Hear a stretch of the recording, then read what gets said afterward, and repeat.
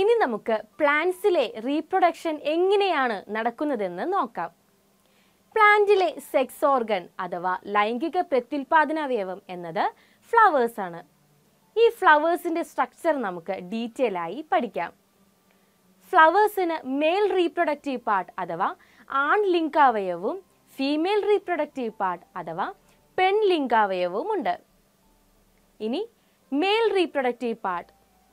ഫ്ലവേഴ്സിലെ mail reproductive part എന്നത് androecium അഥവാ കേസരപുടമാണ്.